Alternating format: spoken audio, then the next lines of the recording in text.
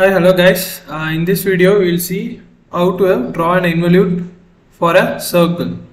First let us see the question. You take the fourth one. Draw the involute of a circle of diameter 20 mm and mark a tangent and normal to the curve at any point on the curve. Okay. Now go to the software. First set the basic things, units.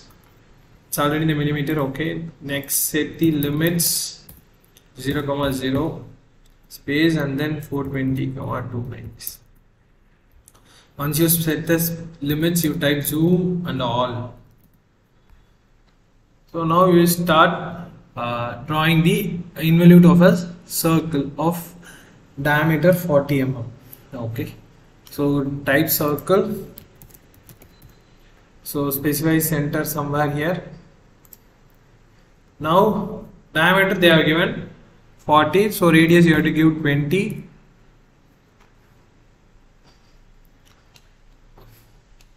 So this is our circle. So after getting the circle, what you have to do, select the line. From this point you draw a line, horizontal line, so that this line should be tangent to the circle for a length equal to circumference of this circle.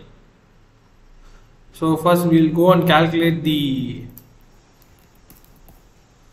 circumference. It is 2 pi r, 2 into 3.14 into radius is 20 mm.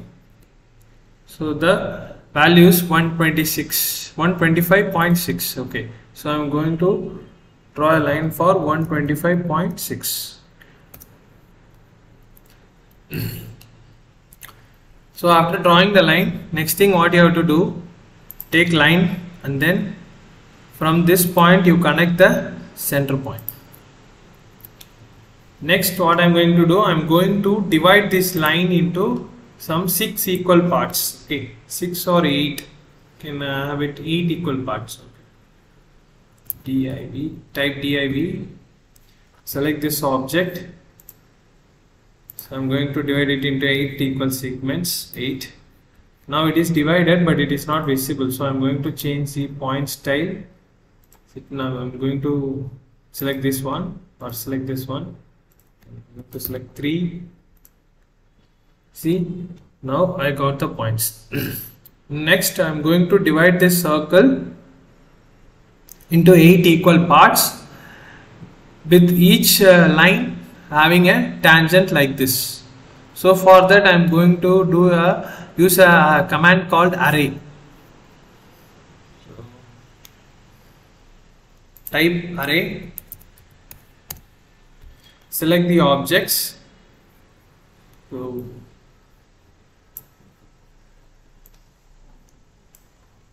select this line and all the points. You have to select this vertical line and this tangent line and all the points. Okay. After selecting all this thing, press space. Now it is asking. Now you have to select. Now it is asking rectangular path or polar array. Select polar array. Specify the center point. So I am going to specify this as the center point. Okay. So now we have got 6, but I plan to divide the circle by 8 because we have divided this line by 8 equal parts. So we have to divide this circle also by 8 equal parts. To do that, so go to these items. Here you can see 6, right? You remove the 6 and change to 8 and press space. 8 and then give this tick mark. So now I got 8 such lines. Okay. So I divide the circle also into 8 equal parts. Remember one thing, you have to divide this circle as well as the line by same number of parts. Okay. I divided this line into 8 equal parts. Similarly for the circle also I have to divide it by 8 equal parts. So next, once you got all this, now use the spline command. Spline is spline command. Start from here, start from this point, select and then select this point, On the second line, you have to select the second point. If it is a first line, you have to select the first point. For second line, you have to select the second point. For third line, you have to select the third point. So you have to select the point that is corresponding to that line. Okay. So for this is the fourth line. Okay. So I'm going to select here. This is the fifth line. So fifth point, you have to select the fifth point. Here you have to select the sixth point. Here you have to select the seventh point. And finally you have to select here at the last, okay, at the end point of this line. So now you move the cursor after clicking for some distance and then press space to complete the involute. So this is the involute. Okay. Next, what you have to do, we have to delete the excess line, that is line that is outside the curve. So before that, we will delete these points also. We don't require these points anymore. So we have to select these points and we have to delete. Just only delete the points. For that, you have to use the blue box. Okay. So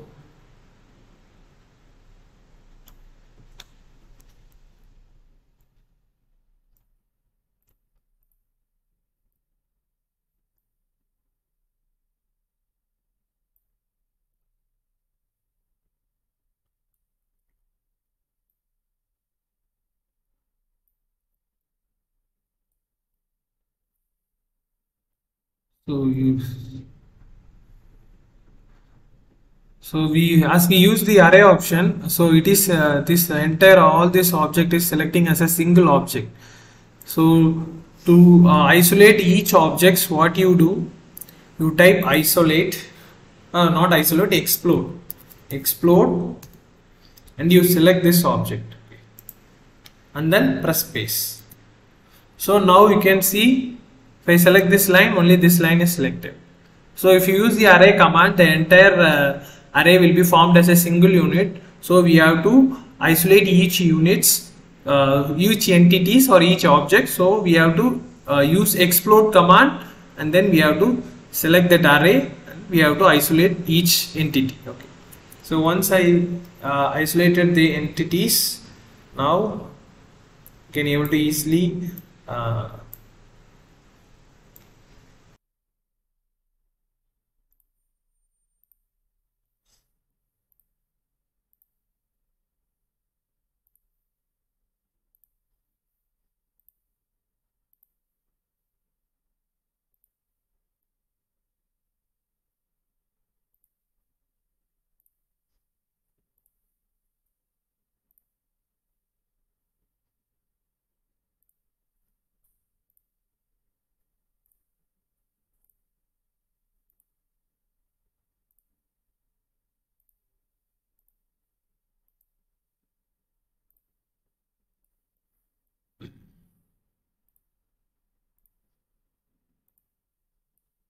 so once you select all the points, press delete.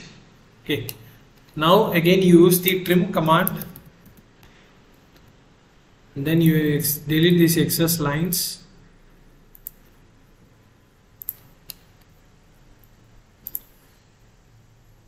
Okay. Next, we are going to name each section. Go to text, txt text. So specify the height, rotation, P1. This is going to be my switch off the ortho mode. It's going to be P1. Control C, Control V. So this is going to be my P2. Again, P3.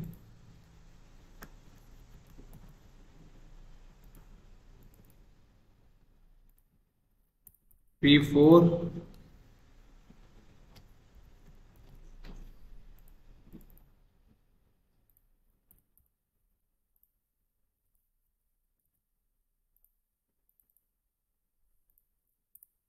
First you have to come out of this text box, press escape and then control V. Okay.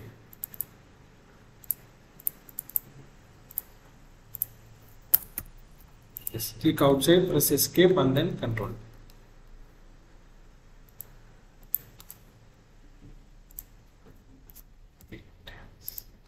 Okay, we have given name to the each section. So now next what we have to do, next we have to mark the normal and the tangent at any point. So you can mark it at any point. So they haven't given the any distance or any constraint, so I'm going to put some point randomly, type PO. So I'm going to put a point here. Now what you have to do, now we have to connect this point to the corresponding section tangent line. Okay, line, click here, then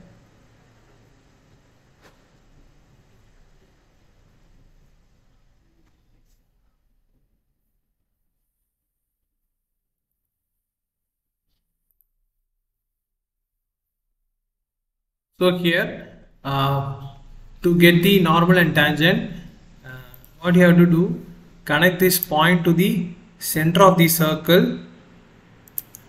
Okay, next put a semicircle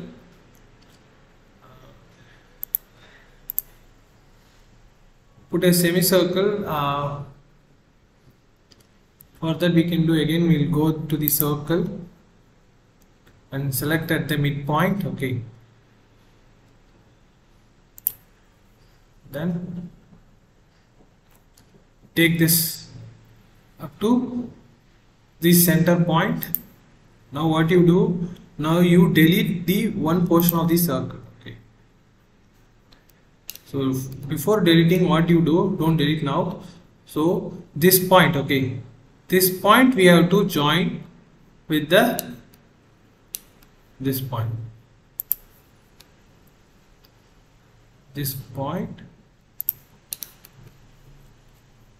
from this point you have to join up to this point.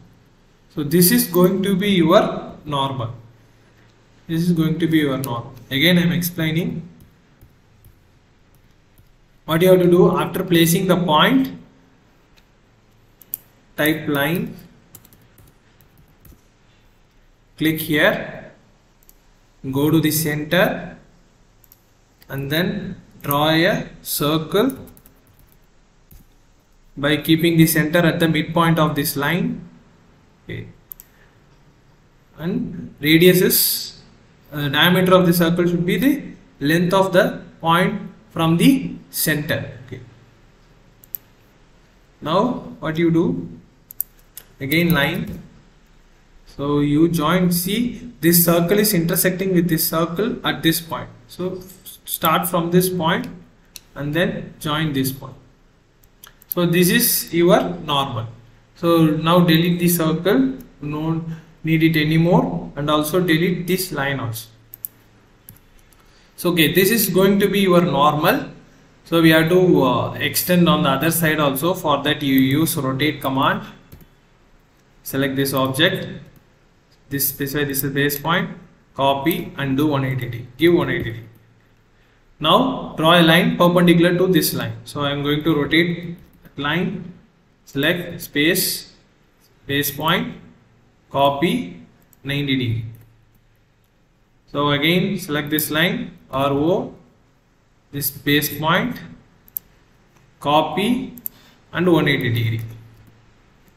So this is my normal and this is my tangent. So we'll give a name, Control C, Control this here. This is my tangent. Okay, I'm going to give T dash, T, and this point N.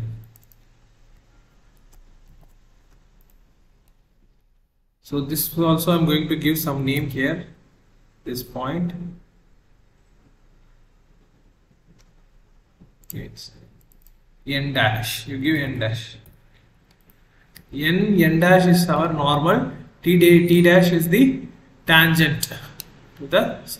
So now you can increase the line weight. Select here. Similarly for tangent and normal as well. Select 35. So the line weight is not increased. It is increased, but it is not visible. Select this one. So now it is visible. So select this one and change the color. Select this line and change the color. Select this line. Change. Okay, this is the involute of a circle. Thank you guys.